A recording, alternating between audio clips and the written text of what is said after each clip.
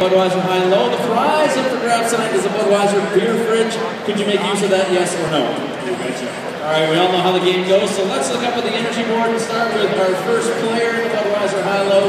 His name is Mark Giordano. He is number 5. We've got Bob Bugner here. Is his number higher or lower? Higher. Alright, let's see if you're right. Is it higher?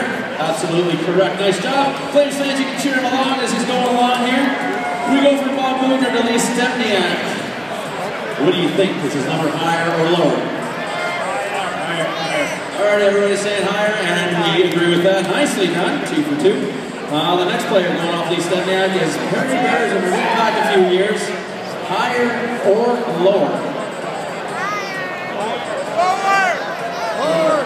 I just see you doing this. Nice work. Let's see if that's correct. Oh, it is. Just by 1 point. Now, the last piece de resistance here. Perry Bears and Paul Reinhardt.